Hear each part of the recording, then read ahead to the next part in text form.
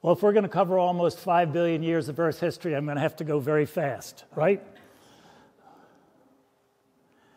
So let's start with the Precambrian, which began with the formation of our solar system 4.5 billion years ago and ended with an extinction and an explosion of life. The Earth is 4.5 billion years old. We know this from radiometric dating of meteorites from Meteor Crater, Arizona. The oldest rock that we have so far found is on the east side of Hudson Bay, and it is a metamorphosed volcanic rock. The oldest fossils we have found are photosynthetic, which means they can produce a little bit of oxygen. That's from 3.5 billion years ago. We believe that we had our oceans 3.8 billion years ago, but that the atmosphere did not get very much oxygen until a little more than 2 billion years ago. We think that modern plate tectonics began a little more than 3 billion years ago. I don't have a construction from that time. It's hard enough for me to understand the constructions from even 1 billion years ago, but I think I can recognize Europe right here. Occasionally, I'm going to talk focus a little bit on what was going on in the Pacific Northwest.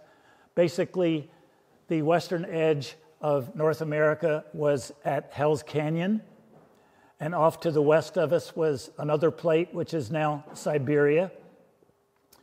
The rocks that were deposited in the sea just west of, in western Montana and Idaho are called the Belt Supergroup, and the closest example is Steptoe Butte, and another example is Chief Mountain, or actually many of the rocks in Glacier National Park. So again, they're about 1.4 billion years old. And you can actually collect these rocks if you know where to go in Walla Walla County. There were two ice ages. Later I'm going to talk about the difference between an ice age and a glaciation, but there were two ice ages in the Precambrian. One of them was fairly early, about 2.2 billion years ago, and the record of that is up in Canada. And another one was pretty close to the end of the Precambrian, and records of that one are, for example, in Virginia. I'm fortunate to have samples from rocks deposited during both of those glaciations. During the second of those two Precambrian glaciations, we believe that glaciers reached all the way to the equator, hence the term snowball Earth. I'm going to use only a very few phrases this talk that you may not have heard of. One is the term mass extinction, and this means that more than half the Earth's species go extinct. So it turns out that there's a relatively newly discovered mass extinction from the end of the Precambrian. The fauna, the critters that lived then, are called Ediacaran, and they only had soft bodies, so they're very rare to find. All we can find is impressions of them. They didn't have any hard parts, so they're not very well preserved. We believe that, I'm going to use the term anoxia several times, diminished oxygen, which incidentally is happening in the world's oceans today. But it got so low that there was perhaps 80% loss of these critters in the late Precambrian. So that gets us through 4 billion years of Earth history, and the rest of the Earth's history is divided into the Paleozoic, the Mesozoic, and the Cenozoic. The Paleozoic lasted from the end of the Precambrian until about 250 million years ago, and here's a cute picture that I found showing the critters that were living in the Paleozoic. The very beginning of the Paleozoic, we had an explosion of life. If you think of all the many phyla of animals that are on Earth today, most of these had their earliest beginnings in the Cambrian. On the left is my brother collecting trilobite fossils. There's a picture of a trilobite there up in the Burgess Shale on the crest of the Canadian Rockies. In the Paleozoic, there were two ice ages. One of them, which may have been pretty short and not very extensive, was in the Ordovician and the Silurian. We find that record in the Sahara Desert, which was a really big deal when you think of the contrast between the Sahara Desert today and it's having an ice age 400 million years or so ago. The second one was near the end of the Carboniferous Permian, and this map shows the location of that ice age. Basically, this is one of the take-home messages from today. In order to get an ice age, a long period with alternating glaciations and interglaciations, we have to have enough continental mass near one of the poles. So this subcontinent called Gondwana was sitting right on the South Pole near the end of the Paleozoic, and these portions of those continents, which we find in different places today, were glaciated. There were 3 mass extinctions in the Paleozoic, and you can read this faster than I can talk. So one of them was in the late Ordovician, which was sort of more or less at the time of that glaciation I mentioned in the Ordovician. This was a really big one with 85% of species lost. We often wonder when there's a mass extinction whether heat was the major factor or cooling was the major factor, and I'll try to come back to that in a few minutes. Then there was another mass extinction at the end of the Devonian, which is sometimes called the Age of Fish. And there was a third mass extinction exactly at the end of the Paleozoic. We had 90 to 96% of species becoming dead. And there were massive volcanic eruptions, what we call a large igneous province, the youngest of which is the Columbia Plateau, but perhaps the largest ever occurred in Siberia, and they're called the Siberian traps or the Siberian basalts.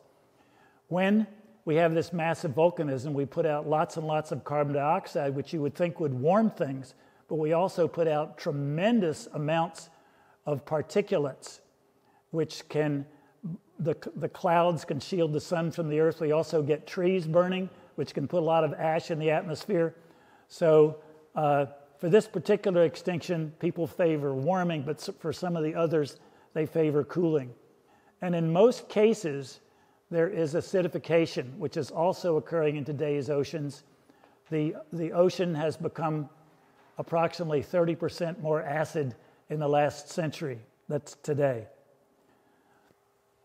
So now we'll go on to the Mesozoic, the age of reptiles, which lasted from that catastrophe at the end of the Paleozoic to a catastrophe that happened exactly 66.043 million years ago. We know that's like plus or minus a few thousand years.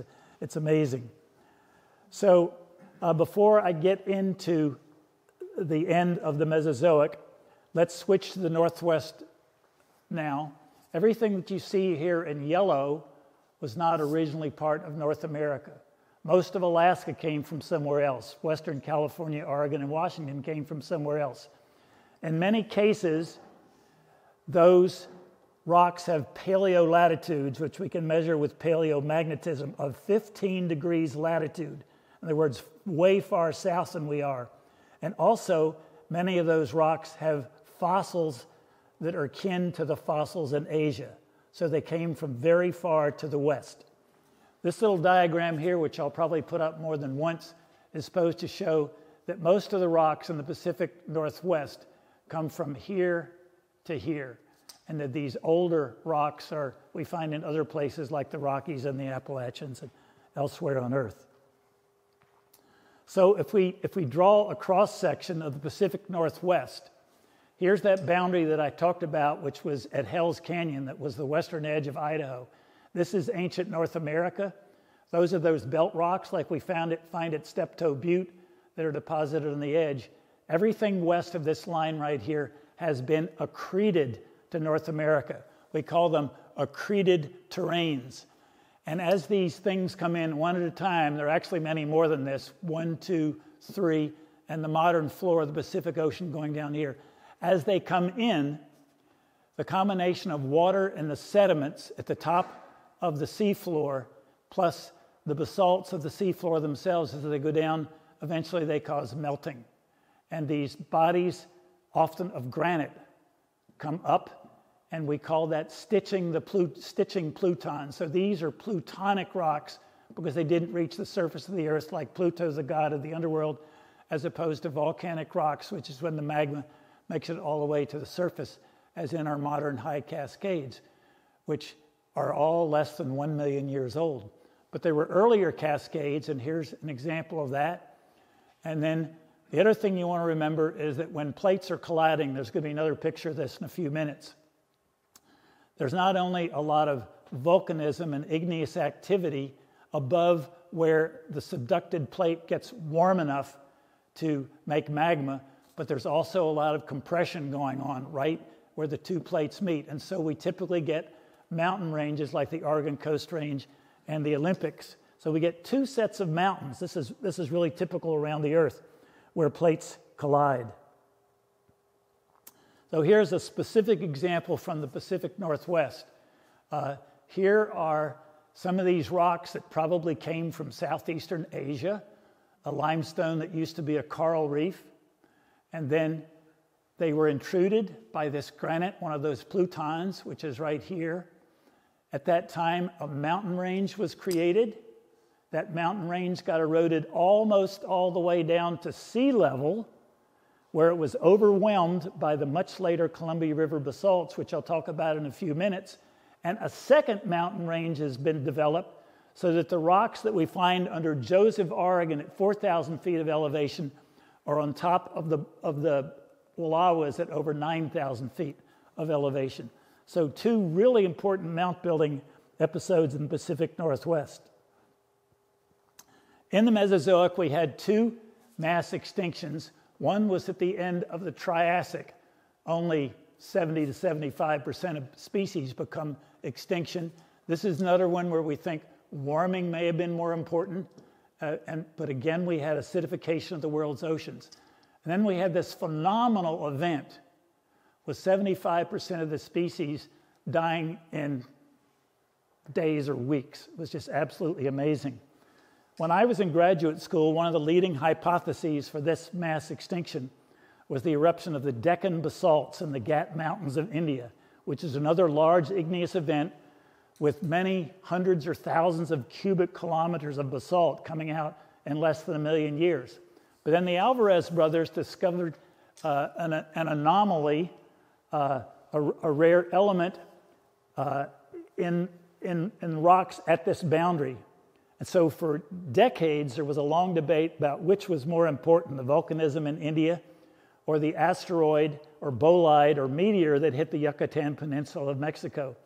A lot of people, including myself, now think that the Deccan basalts made things really tough for critters to live, and then the asteroid finished them off. A fairly recent discovery is that when this asteroid hit the Yucatan Peninsula, which was a place with shallow water at the time, 65 million years ago, it sent a tsunami around the world.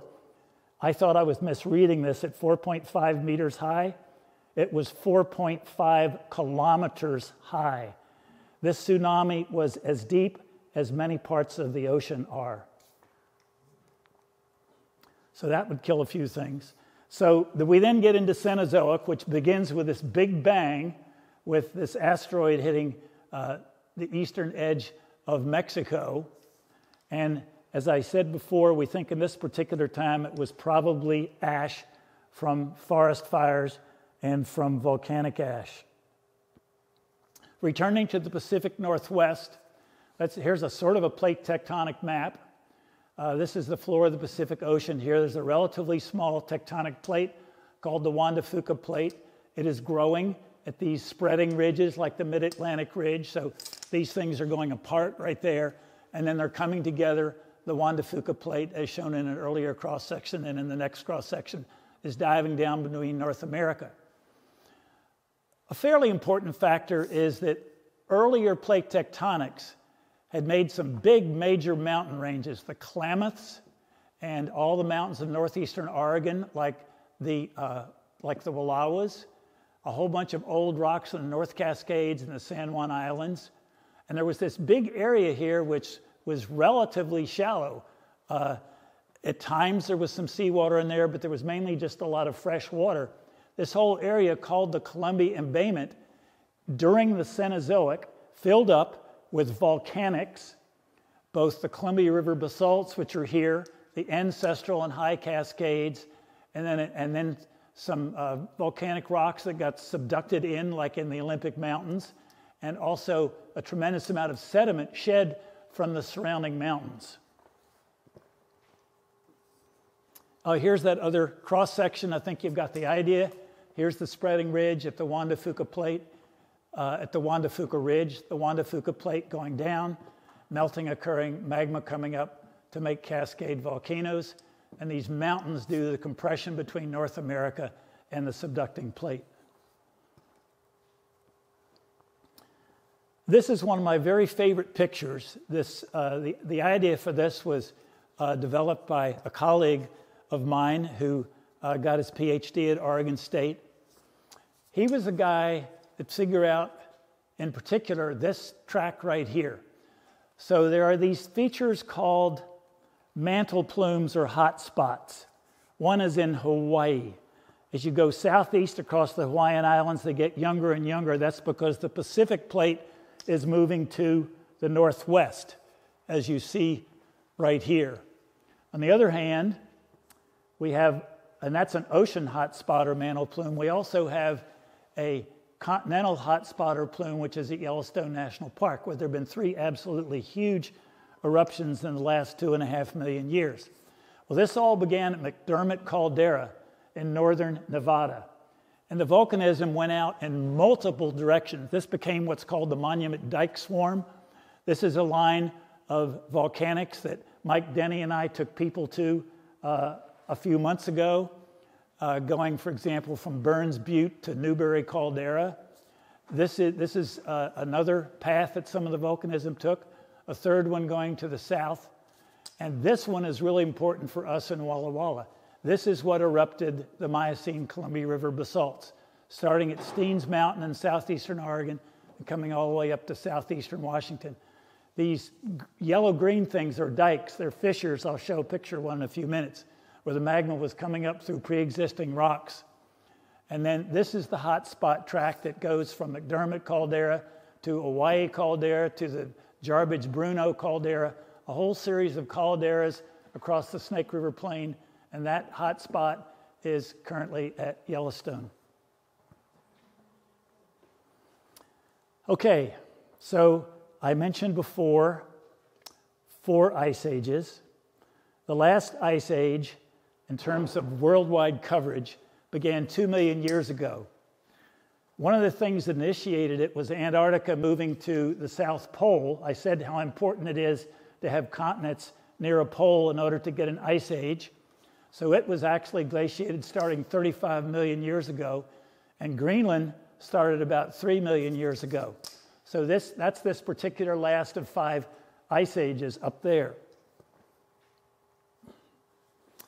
What is melting today? I'm going to cover these subjects one at a time with not much time spent on sea ice, because when sea ice melts, it's floating, and so sea level doesn't go up at all. But the melting of sea ice, like many other factors going on today, has a very strong positive feedback. As the color of the Arctic changes from white sea ice to blue ocean, a lot more energy is absorbed, and that's the main reason why the Arctic today is warming 2 to 3 times faster than the rest of the world. The other things that are melting are permafrost.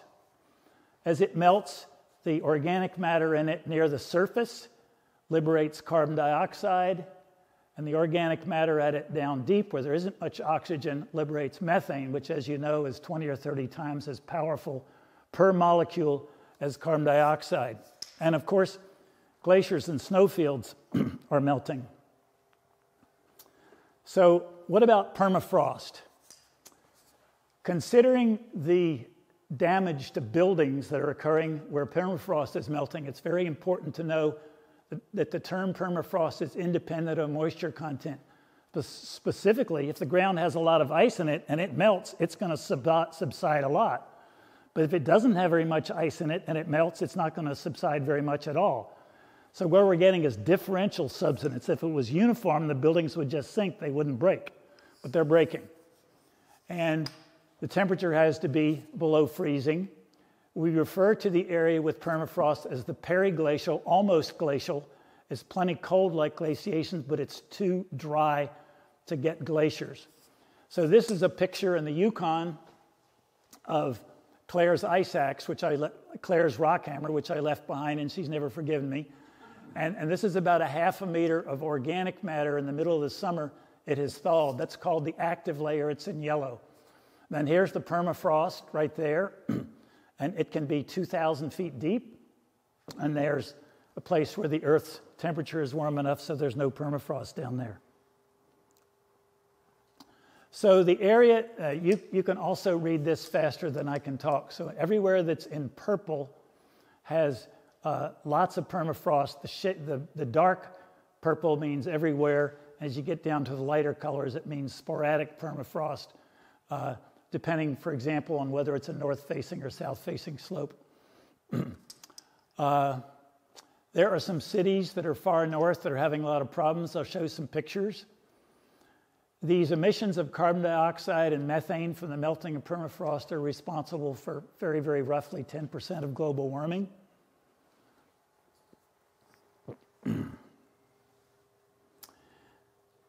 When permafrost melts, the ground sinks to differing degrees, and we call that thermokarst. Karst is a term from places where there are caverns and the ground sinks. So thermokarst is characterized, as I said before, by the thawing of permafrost. And because the ice distribution is not uniform, we get differential subsidence. So there's one example right there in Finland. Here's a more dramatic example from Alaska, where the truck is. There was lots of ice in the permafrost. And here is an example from Siberia of buildings cracking due to differential subsidence. The place where melting permafrost is perhaps the most serious, at least to the people that live there, is the edges of the ocean, for example, all of northern Alaska. When there was sea ice here, there weren't waves. When the sea ice broke up, there were icebergs. The waves take the icebergs and batter them against the shore. The shore erodes and exposes the permafrost, and so the land just sinks. So much so that some Native American villages have to be removed a mile or two inland. Okay, so that's a very quick summary of the problems associated with permafrost. Let's go on to glaciation. I've already said that there are only 5 ice ages. They last millions of years, and within each, and I've told you that it's dependent on where the continents are. Within each ice age, there are alternating glaciations and interglaciations on very, very approximately a 50 or 100,000 year cycle. So in Earth history, we've had 5 ice ages. We've had hundreds of glaciations with interglaciations between them. I'm going to show this later for a specific reason, but right now I just want to show you the last million years of Earth history going from older to younger. This is the peak of the next to last glaciation about 140,000 years ago. When it's down, it means sea level is down, a lot of the Earth is covered with ice, and temperature is roughly 6 degrees Celsius cooler. And so this is that last glaciation coming on, peaking about 20,000 years ago. Another thing to notice is that glaciers build up on the land slowly and retreat very quickly. We go from 20,000 years to 11,000 years ago in a very, very short period of time. As I said, I'll come back to that later. The reason for alternating glaciations and interglaciations is Earth-Sun geometry. And just quickly, the Earth's axis wobbles by a few degrees on a cycle of 41,000 years. The fact that the Earth's orbit is not a circle has a period, this oval, of 100,000 years. The precession of the equinox is kind of hard to explain, but it's when in the northern hemisphere during the summer versus winter, when are we closest to the sun? It turns out that a really critical latitude is mid-Canada and mid-Scandinavia.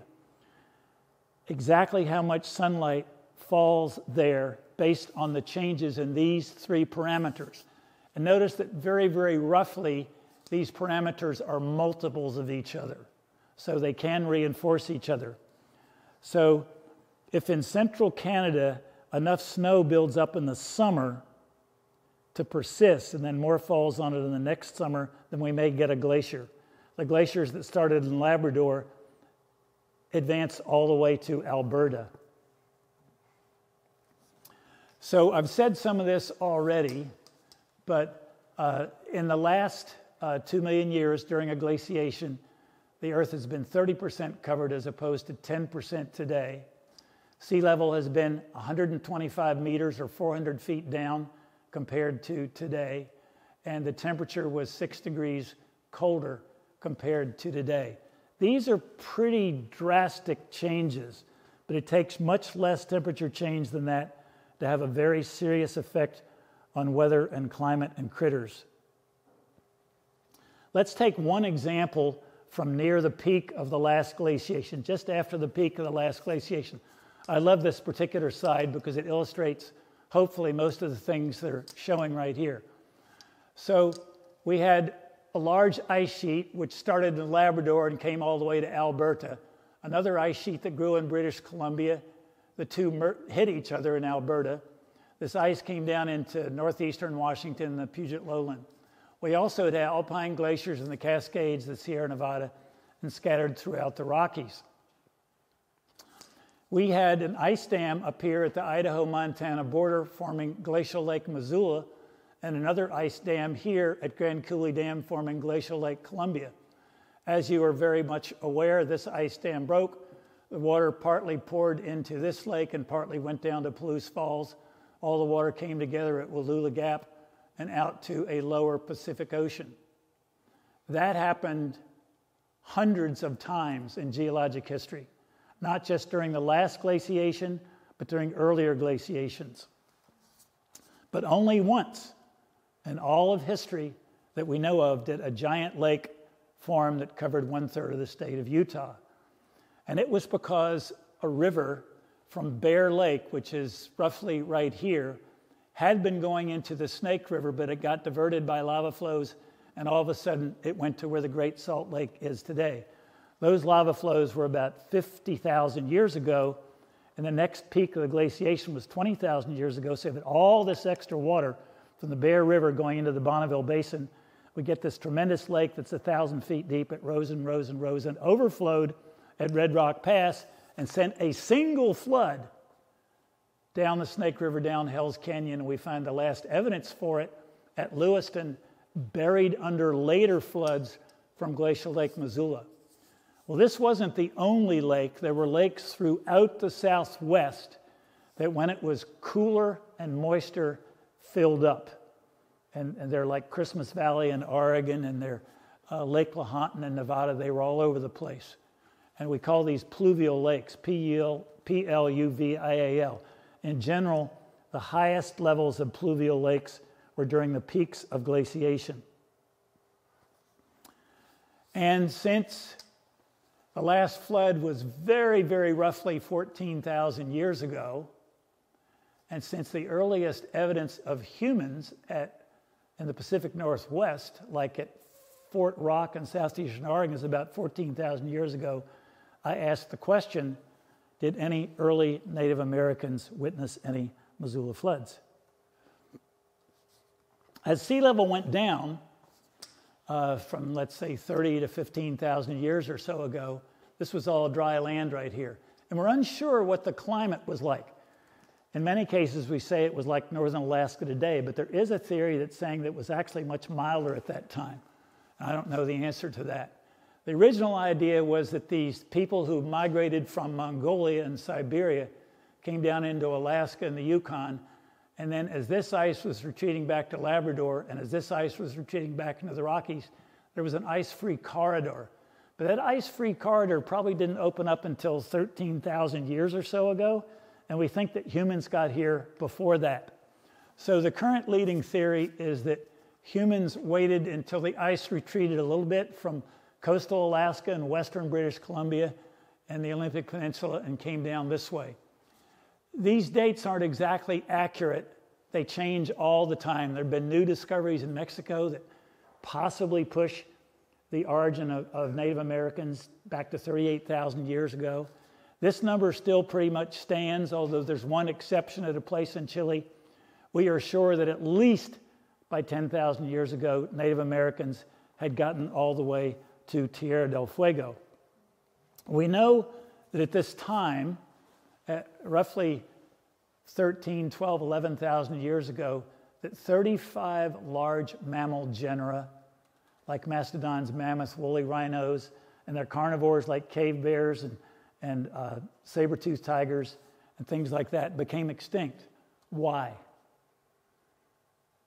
Huge debates. They've been going on for 40 years, no, 50 years. Anyhow, one theory by Paul Martin at the University of Arizona was that humans did it. They encountered these animals that had never seen people before. They were easily slaughtered. The population was growing. And as the animals died off, the humans just went south and found more animals. Another theory is climate change, because the climate was dramatically shifting as we get to the end of the last glaciation. But the biggest hole in that argument is the climate changed radically at the end of each glaciation, of dozens of glaciations. So why, if it was only climate, didn't some of these extinctions occur earlier? Now, there's something that so far we really can't analyze, but maybe as we do DNA on some of these frozen mammoths that come out of permafrost, maybe we'll determine that there was another factor. Okay, I want to tell you a little bit more about glaciers. There are many ways to classify them, but stagnant glaciers aren't moving anymore because they're too thin or the slope is too gentle. And then of the glaciers that are moving relatively slowly, let's say a foot a day, some are called polar or cold base, and they are frozen to their bed.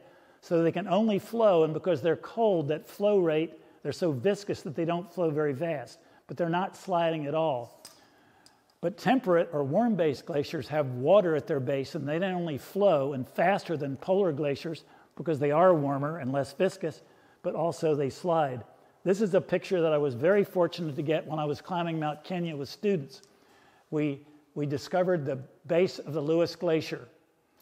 You probably all know about striations on rocks, striated rocks. When a glacier drags rocks over bedrock, it puts striations in it.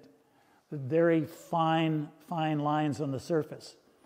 But the irregularities of the bedrock also groove the base of the glacier. And that proves that this glacier is not frozen to its bed, that it's actually sliding towards us over it. So again, we have two of those types of glaciers. And we also have surging glaciers, which move at phenomenal rates, like many kilometers in a year. Another important factor about glaciers, and this is getting to the essence of why we're losing our glaciers today, sort of like a bank account. If the accumulation by snowfall, avalanches, etc., surpasses the loss by melting and sublimation, then the margin advances. Not only is the margin advancing, the glacier's getting thicker and it's getting longer.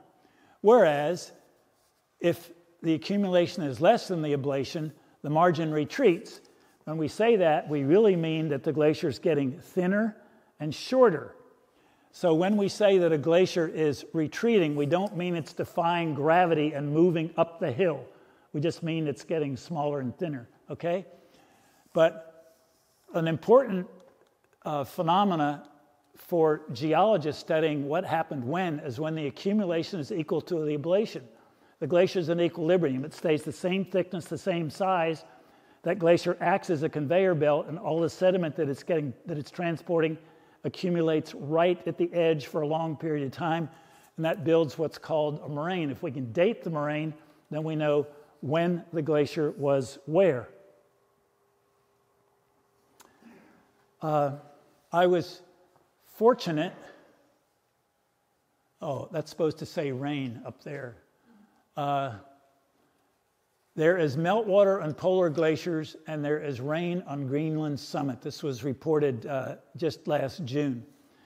When students and I climbed Mount Kilimanjaro way back in 2001, as we walked across the summit, there was not a drop of water anywhere. None of the volcanic rocks were wet right at the edge of the glacier. The only thing that was happening up there was sublimation. Now the glaciers on the summit of Kilimanjaro are melting because it's warmer. So they're not only losing mass by sublimation, they're also losing mass by melting. I'm going to have a graph in a few minutes showing the causes of sea level rise, but the number one factor is the Greenland ice sheet. So this is called the equilibrium line.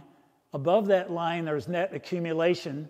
So if the glacier wasn't flowing, it would get higher and higher. And below it, there's net ablation. So the surface is getting lower. This boundary, which in 2014, which in southern Greenland was at an elevation of 1,840 meters, which is roughly there, is going up.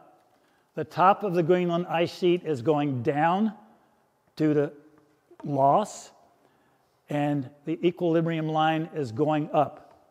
When that equilibrium line goes up, and as the top of the glacier comes down, when they cross, Greenland's going to go, it's just going to disappear.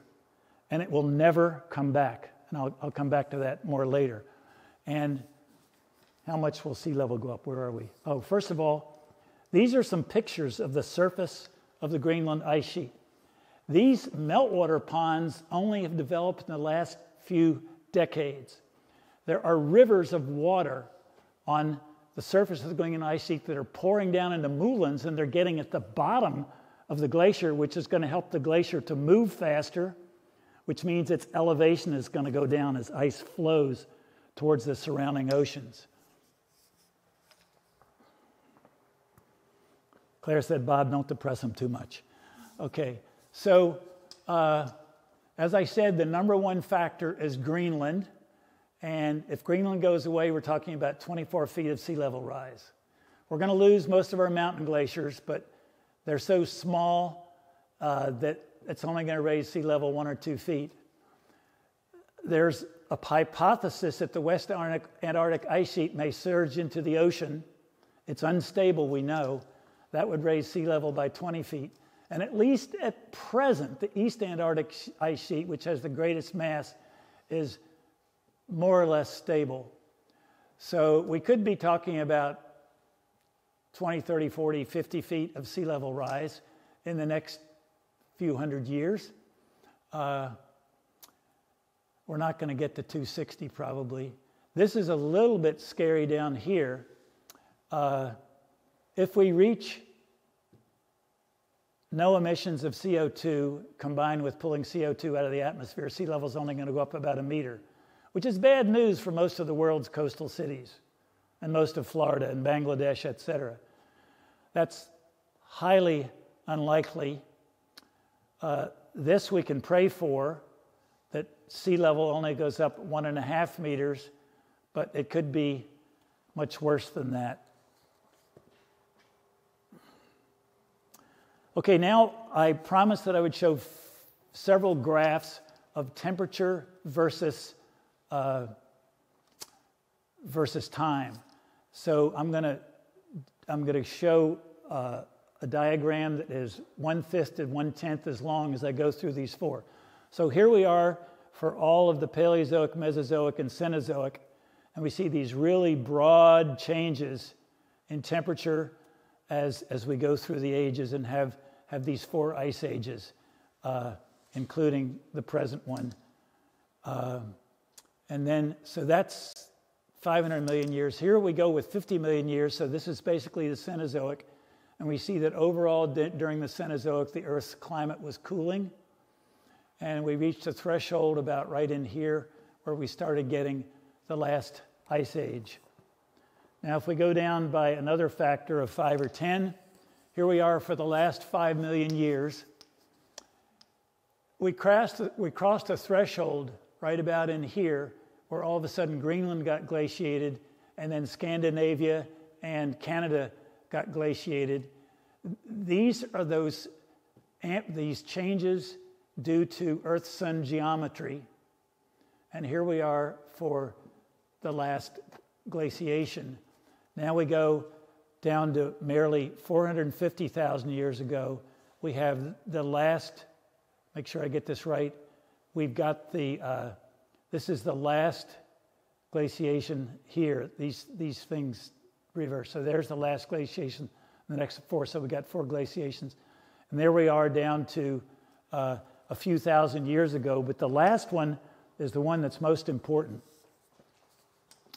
This is the end of the last glaciation at 11,000 years ago. There are many ways to define that. One way is when the glaciers crossed from the United States to Canada. Then we have a period called the altithermal, or the period of maximum warmth and dryness. And then, believe it or not, we actually started another glaciation about 4,000 years ago. The earlier parts of it at 4,000 and 2,000 years ago are called neoglaciation. And then we have this misnomer called the Little Ice Age, which was from about 1300 to 1850. This line here is very hard to see because it's so close to today and it's going up. That's what's happened since 1850. We have killed what would have been the next glaciation. Humans have done that. And because, I'll probably say this again in a few minutes, because it's going to be at least 250 million years before any continents move toward the poles, we've had the end of the Ice Age, which has lasted 2 million years. So I'm almost done. I have 3 graphs for you, and you can read them much faster than I can talk. So I just want you to think of all the different ways why we're having global warming. It's not just the burning of fossil fuels. I could mention a few. Cement production, 8%, because we use fossil fuels to heat limestone to make carbon dioxide, so it's a double whammy in the Earth's atmosphere.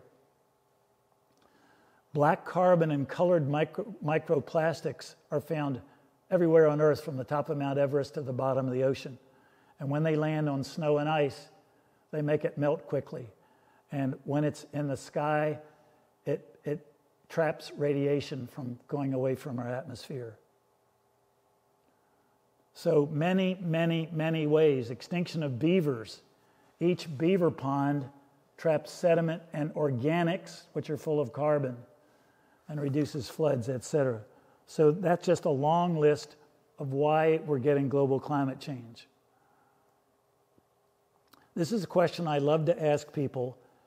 Is warming the only problem associated with global climate change? And you all know that there are many other problems. So here's my short list.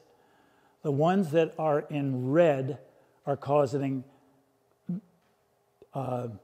positive feedback.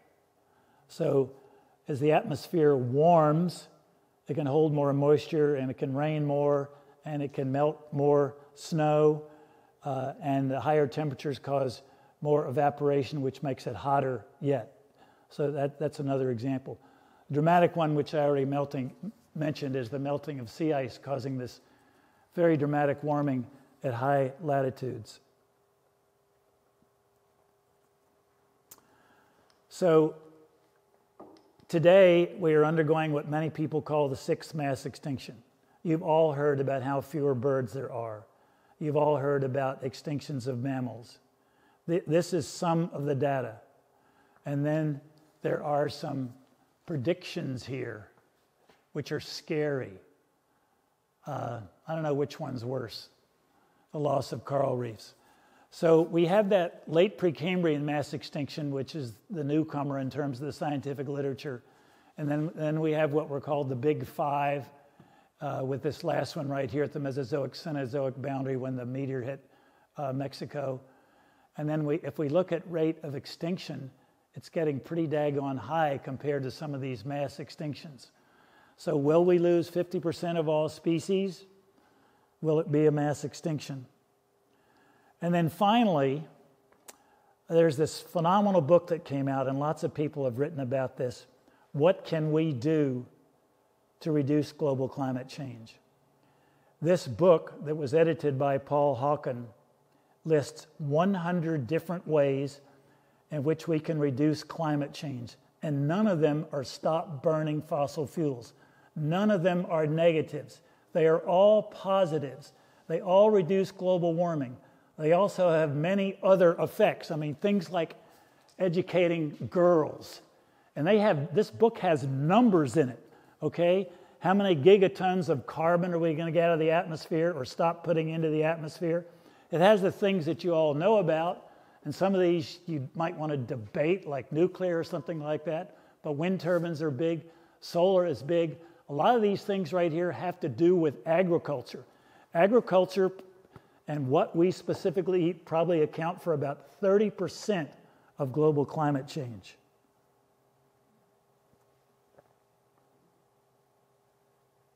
So we have known since 1800 that humans were causing global climate change.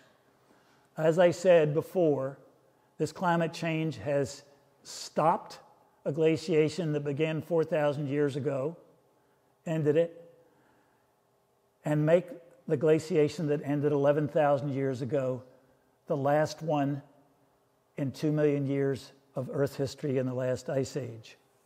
As I said before, it's going to be a long, long time. And actually, we don't know when, but the plate tectonic predictions for the next 250 million years do not show continents moving poleward. Thank you very much. I'll take questions.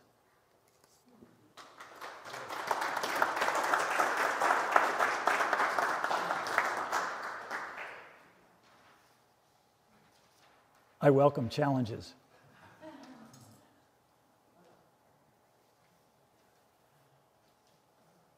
Mike Denny. So I have a friend that did a fair amount of construction in Magadan, Russia. And he keeps in contact with people that live there. And he has been told that most of the buildings that he put in there have cracked and are now unusable because he built them in the mid-late 1970s. And the permafrost was melted so deep that the ground now has changed its form on the surface. And he was astounded because some of the footings they put in went right to the permafrost. They couldn't go much deeper. And he said there was no rock there. It was just going to the permafrost and that was your base. But he said the amount of destruction in Magadan, which is a city of 150,000 people. It was once a gulag. Is just devastating. And Russians do not know what to do. They don't have anywhere to take these people and place them elsewhere. And so he said that they are trying to figure out how to do floating buildings that will go with the melt and the reformation of the surface. Thank you for that specific example. And make, independent of whatever pilings they're putting down, make the, I'll just call it the foundation above the pilings, make that stronger. Yeah. But it was just kind of phenomenal that he's being told this. And when he built it, it was actually still a gulag. And the Soviet Union was just collapsing, starting to. And he said that the KGB, who ran this whole city, told him it would stand for 1,000 years. That's what they told him. He thought, I've heard this 1,000-year prediction before somewhere. But anyway, he talked about how it's all come unglued, everything. Mike Denny and I are ramrodding a course to be offered at community college from roughly mid-February to mid-March called Dams and Salmon. And if you want to take it, it's not going to be very expensive. You'll be able to register sometime in December by contacting the community college. Yes, Keith? When you think about the quantification of those last few slides, it almost seems hopeless. Could you comment on that?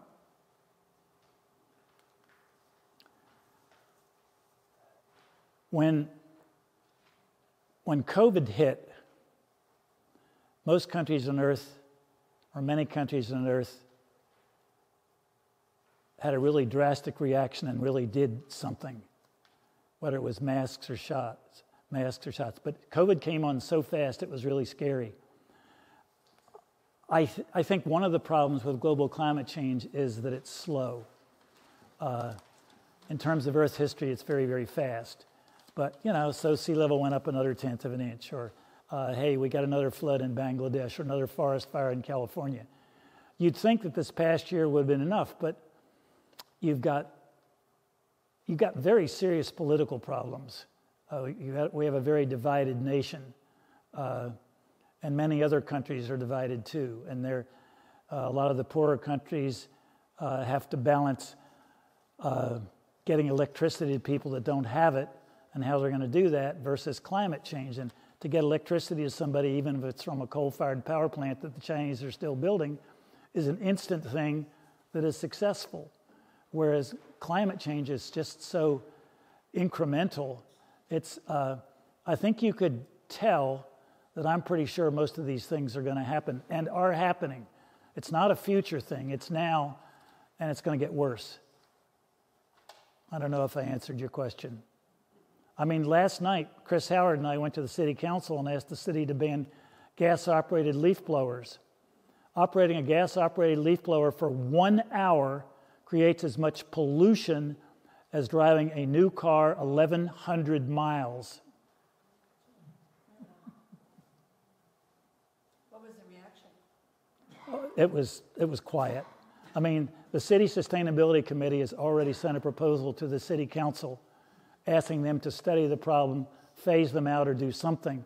But to the best of our knowledge, they've done nothing yet, and they got it 6 months ago. I mean, they have a lot of other priorities, to be fair. Yes, Gruber? Some of those other agricultural methods that was in the book of solutions, are there examples of some of those successfully implemented? Very much so.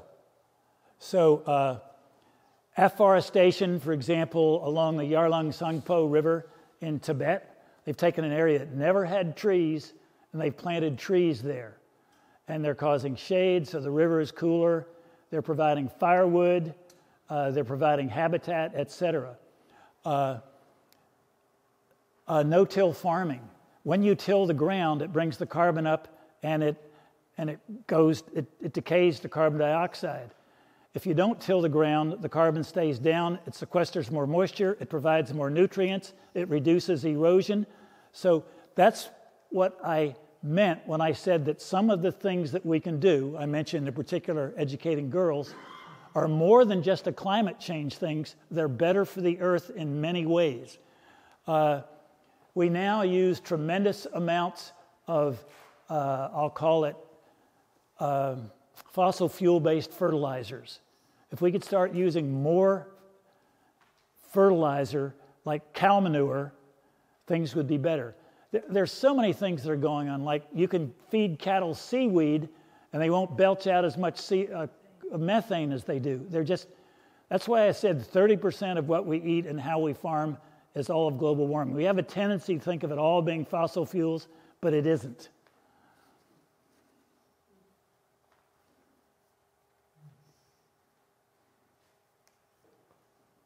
Okay, I will stick around. One more thing to ask you to consider. The bookstore has the Wallula Gap, the Walla Walla Valley, and the Blue Mountains books for sale. And if you already have them, you could buy them as Christmas present for somebody else. And that will support the Fort Walla Walla Museum. Thank you very much for coming and for your interest. I'll sign books and I'll stick around to ask any questions that you might have.